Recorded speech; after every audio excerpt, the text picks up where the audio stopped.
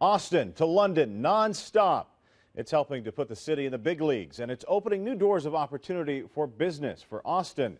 But taxpayers have to spend nearly $500,000 to market the British Airways route.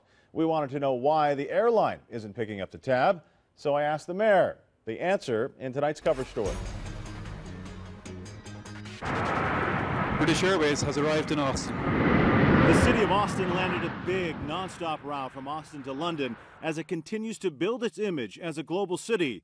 Mayor Lee Leffingwell was on the historic inaugural British Airways flight, providing the first regular transatlantic air service for our city and easy access to other European destinations. Thank you. It was awesome. It was really great. Thank you. A lot to celebrate, but in the fine print of the deal, Austin taxpayers are on the hook for $450,000 to market this direct route from Austin to London, nearly $500,000.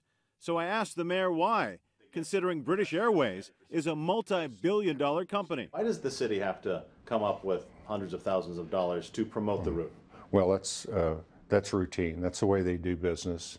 That's the way, one way that the city has to recruit new routes. Or we just don't get the route, which would be even more costly for the city.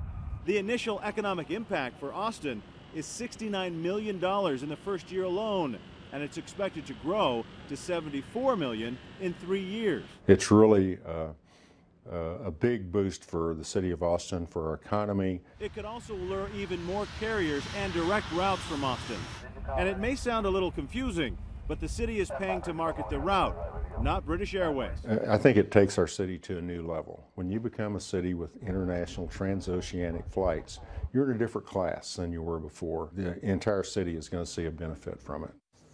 100 jobs are expected to be created. In many cases, the city is handcuffed in the deal by the feds. When a city lands the route, the FAA requires the host city to pay for advertising and marketing to help ensure the success of the route. The mayor says the Austin city recently had to pay to market a new route to San Francisco as well.